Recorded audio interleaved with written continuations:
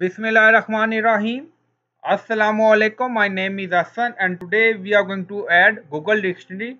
Before starting work, it's my request, please subscribe my channel. Thank you. Now back to our work.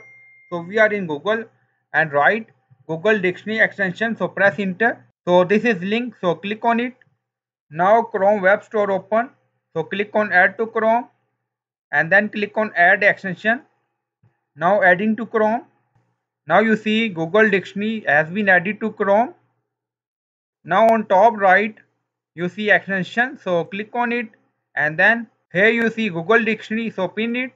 Now on top you see icon. Now click on icon and then you see text field, so you can add text here and then click on define. Also you can select text on any web page, so edit some text here like hello and then click on define.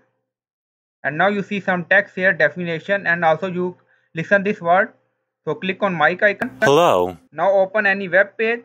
Now you see some text on screen, so double click on any text like this and then searching, and then you see some definition, and then if you want you can listen this word, like click on mic icon product and also open this website in another language and double click on it, and then you see enclosed or herewith.